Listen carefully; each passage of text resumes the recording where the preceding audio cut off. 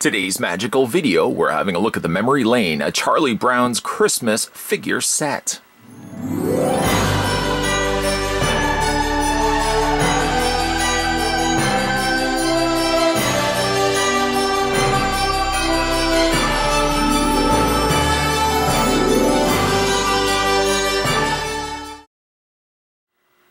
Collect the entire Peanuts gang from the television classic A Charlie Brown's Christmas. Recreate your favorite moments from the Christmas holiday special with these action figures and accessories.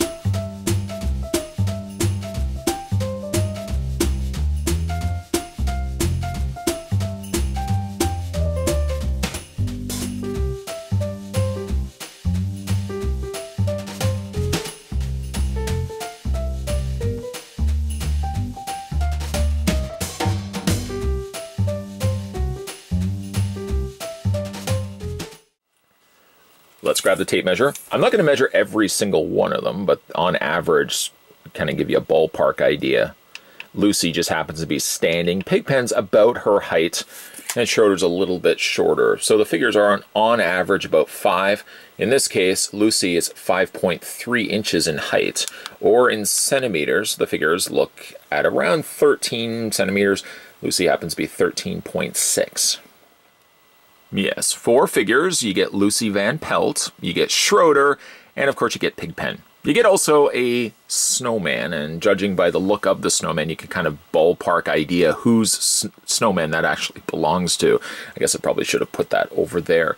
But here are the individual figures. We'll kind of look at those, and we'll look at then all the accessories that come included with them. If you've collected any of the Memory Lane Christmas Charlie Brown figures in the past, these are on par with what you would normally expect. They're fairly posable, actually. Some of the posability, unfortunately, does cause some problems with the figures to stand, because I find, like Lucy, for example, she's a little loose up here, like in the knee area. But she does have foot articulation. I really don't know why you would need foot articulation specifically, but she does have foot articulation. I guess you could have her slightly walking, but yeah, she's gonna topple over. She's in, I'm guessing it is a winter jacket. I can't imagine she's just standing outside here in the cold. It's certainly going to be a snowy scene in a second. But she comes with this yellow, we're going to call it a dress. I think it's more so a jacket. And then she has a pair of yellow socks. That would be yellow socks to match the dress. And she's going to have a hat, which we will look at in a second. The face is classic Peanuts, right to the fact that they've got the kind of jagged mouth, which is something that the Peanuts are known for, especially the little small eyes. It does look a lot like Lucy.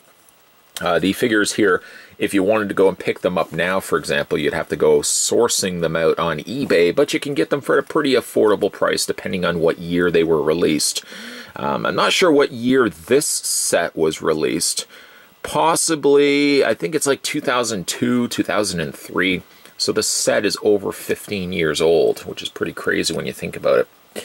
Her head does have posability that is. Arms rotate back and forth. She's got this weird thing with her arms, which allows her arms to swivel up. This little piece here swivels in the forearm. I guess it's good if you want to put her on top of like her psychiatric help desk, which I'll show you guys in a second. So that's probably why that swivels. But she does also have swivel in the hands. Her waist swivels, and her legs go back and forth, and she does have well, it's not quite the same posability in the feet. Her posability actually relies more on the top than it does on the bottom here. Again, not a bad looking figure if you don't have Lucy. I guess the draw of this particular set is the psychiatric help desk, which so happens not to be here in the present, but will be there pretty soon, I promise. Don't worry, it's coming. Next we have is Schroeder. Schroeder's sitting down, almost vacant of something that's supposed to be here. Don't worry, I'll bring that in a second. His posability is pretty much the same. Hands, the forearms, a little stiffer on Schroeder, and of course he's got the head posability. Legs don't do all that much because he's really going to be sitting on something. We're talking about all these imaginary things that aren't currently happening. What's going on, reviewer? I'll bring those in a second. But good looking head sculpt. Nice bright hair. I can't really imagine Schroeder ever walking around. Usually whenever you see him, he's sitting down playing the old piano, playing those ivories. Coloring, again, very clean, very bright on this guy. He looks a lot like he does from the cartoon. Well, actually, you know what? Let's have a look at his tush. 2003, there you go. We knew that by looking at Schroeder's behind. 2003 is the answer to that. And then the other figure that we have, that is sort of a weird throwing together of figures that we get in this deluxe set. Memory Lane obviously releases these guys individually as well. Well, like Charlie Brown's, the Linuses, for example, Sally's. And then this set just happens to have a bunch of characters thrown together. And thrown together is sort of the literal word here. None of them really have any rhyme or reason as to why they're grouped together. Schroeder and Lucy I could certainly agree to, but that would be something I would imagine seeing more so for the play, not necessarily outside. I'll talk about that in a second. I think one of my favorites, though, is Pigpen. Both in the show and in the figure. He's got these kind of the equivalent of those old brushes. If your mom ever brushed your hair with brushes like this, you have my condolences. It kind of feels very similar to like the old bristles of a bristle brush. They are plastic, so you have to be a little bit careful that they don't break off, but there's something a little satisfying. Yeah, that's nice. I was going to say something very calming to running your hand across it. Kind of does remind you of when you used to get brushed. Apparently like a dog, by the way I'm gesturing that. None of these are posable. I mean, they're just sort of plugged right in there. And like him being Pigpen in the series, the cartoons, he's also got his little scuff marks all over his face. Big happy smile though. Even if he stinks and nobody wants to hang around with him because he's all smelly and dirty, Pigpen looks pretty cool, I have to admit. It's a shame, I don't know what's going on with his legs though. He's kind of got what I guess Lucy would have if you didn't see the dress covering over it. He's got hinges on the legs, but I don't really know what he's supposed to be doing. I mean, I can't imagine why you would ever want to hinge him back that far. That's what he can do. Makes no sense whatsoever. Feet move forward and back, though. The shoes are sort of just planted in place. You can't move those. The arms hinge back and forth. You got the same sort of thing happening with the arms and the hands. And then he does have head articulation, which you got to be careful you don't accidentally squish these. Apparently that's the sound of squishing. At least on this channel it is. And you want to make sure you don't accidentally squish those. By far my favorite is probably Pigpen. I'm not saying that because I'm a smelly individual. I'm just saying in general, Pigpen of this set of 3 figures is my favorite. And then we've got the corresponding snowmen to go along with him. The snowman has 0 posability, but it is actually solid plastic. Well, it's hollow plastic, but it's not squishy plastic. You know what kind of plastic I'm talking about, where it feels almost like a dog toy. You could squeeze it, there's a little hole on the bottom. No, this is solid plastic. It's just hollow plastic. He's a happy-looking snowman, considering he's covered in dirt here. The traditional jagged kind of cross-hatching signs, or little details there added to the side of the the snowman, to make him look like he's covered in dirt. Again, really decent looking snowman. He doesn't really have any purpose. Like I said, he doesn't have any posability to him. He's sort of just one of those guys that's, or girls, or, you know, non-gendered, that are going to sit next to Pigpen. And I guess logically it would make more sense. There we go. If we put Pigpen right next to his snowman. So there are your 3 figures. Oh, sorry. 3 figures and a snowman. Let's have a look at the accessories that come included with them. So for the accessories that come included with them, if you've collected any of the Memory Lane releases, the Playing Mantis Memory Lane sets. Playing Mantis, I think, is the distributor. They come with these little snow bottoms. The snow bottoms don't look all that much different from one another. Some are a little bit more flatter, but they share similar shape. I guess you can kind of connect them together, and that's probably the reasoning why they're curled the way they are. I think the standalone figures are also going to have similar little platelets here, which again you can kind of connect together and make like a giant scene. Then, like, the figures will stand on top of them. I mean, some stand a little bit better than others. For example, according to the imaging on the back of the packaging, Schroeder's piano is supposed to sit on the snow. I don't think I've ever seen Schroeder sitting his piano in snow. I could easily be corrected by that. So it's just strange. Just throwing Schroeder with a piano out in the cold, forcing him to play Christmas melodies. And this one does have Christmas, well, audio clips built in. And the batteries, I'm surprised, from 2003 still are fine. I don't have to change them yet. Although, I will show you in a second. The audio is a little questionable. So you get those plates. And then, of course, you get the psychiatric help desk. This is one thing that, I guess the main reasoning why I wanted to pick up this, because I don't think we've gotten ourselves the psychiatric help table before. And this good opportunity to display it probably would have, I guess you could make use of the stool on the side if you wanted to have Chuck sitting down and talking to Lucy. Of course, with Lucy, you're going to have to pay up 5 cents. And there's this little change there. The great sound of change. You can put that in there. Now, there's also, I'm going to put that right here. She also does come with a hat. Look at me introducing all these extra things. The hat is supposed to sit on her head, but there's no shape to it. There's nothing really telling you, oh, it's supposed to go here. So you're really just winging it until you get a place that the hat isn't going to fall off. It is going to fall off repeatedly, though, especially if you nudge or bump the figure. The little hat is going to fall off of her. There's nothing you can really do about it. You just sort of have to go with it. Pick it up. Just dust yourself off and be on your merry little way.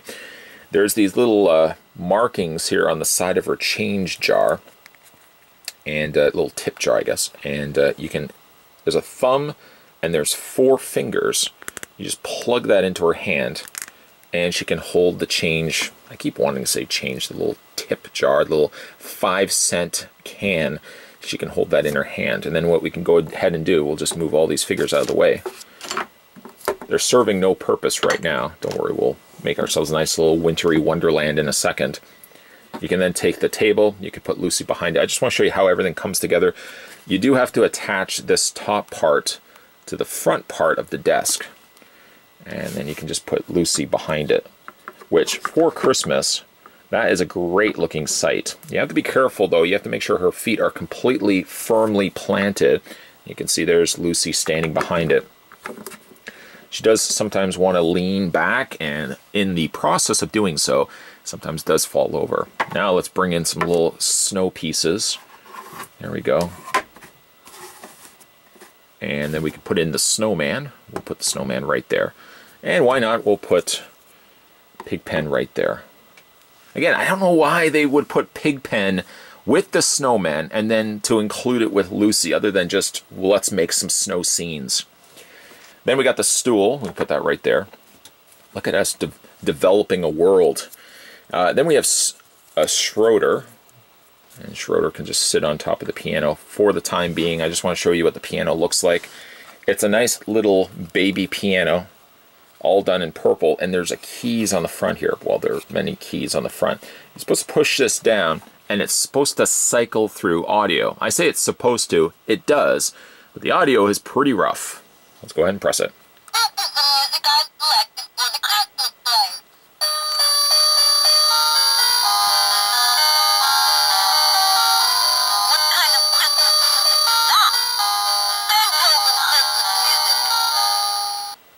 Now, I don't feel like that's the same audio clip from Charlie Brown's Christmas. It feels like they re-recorded the clip. It would be very hard to tell it anyways because the audio is so poor and so distorted you can barely make out what they're saying.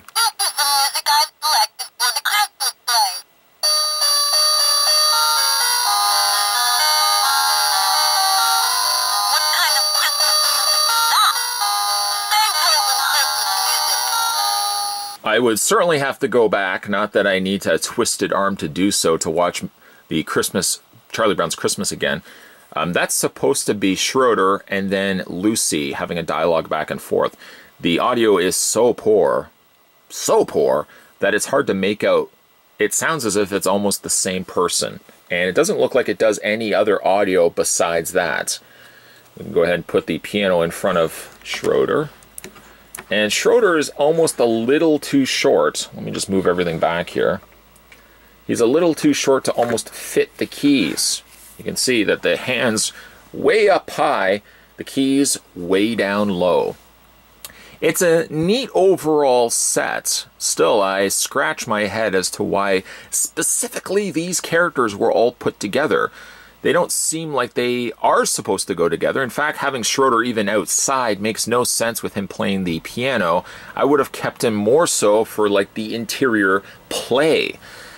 At the very least, I probably would have packaged, not that I'm some expert at packaging toys, but I probably would have packaged Lucy, for example, with the psychiatric desk, which is really the real reason why I wanted to pick up this particular box set. And I probably would have actually packaged her with Charlie Brown and maybe released it only as a 2-figure set. And why not? We could have thrown the snowman in there as well, but it's certainly one of those strange pairings of multiple characters that don't seem like they're supposed to be all part of the same scene. Going back and examining the packaging once again, Schroeder is sitting in the snow, sitting directly in the snow, getting his butt very cold and very wet in the process. That leads me then to make the following statement that the stool is intended for the psychiatric help desk, just in case somebody was wondering and wanted to comment that in the comments section below. The stool is intended for the psychiatric help, which does make sense. That's going to be where Charlie Brown or any of the other characters want to get help from Lucy at the expense of 5 cents. Which I guess is not bad considering what psychiatric help can go for nowadays. It's probably a lot more than 5 cents. This is a weird sort of set in which that we're throwing together 3 characters that don't seem to make much sense altogether. Pigpen sure is putting together a rather filthy looking snowman, but at least he's out in the snow. Schroeder, I don't know why they would have put him in this set because he really should have belonged in, say, for example, the Play diorama set instead. Truthfully, the real reason why I wanted to get this was for the psychiatric table. When I eventually have a look at Charlie Brown, I'm going to want to display him sitting on the stool, asking Lucy for some advice, 5-cent advice. Of the more letdowns of this release, this box set, it's the piano. The audio is terrible on it. I have a tough time even deciphering who is Schroeder and who is Lucy talking back and forth, other than the fact of him saying Beethoven. Oh, right, okay, that's Schroeder, it's not Lucy. It's a nice looking set, but it certainly welcomes more additional Charlie Brown figures, because I think without them, the 3 figures here don't seem like they all come together. They don't really belong together. You know, it's a smaller fragment of a bigger picture. Still, if you've managed to pick up any of the Play Mantis Now Playing Presents Charlie Brown Christmas figures, let me know down below which ones you have. We're going to have a look at some more of them over this magical month of December, over the month of Christmas spots, so stay tuned for that. And as always, guys, thanks for watching as you always do. I'll see you next time.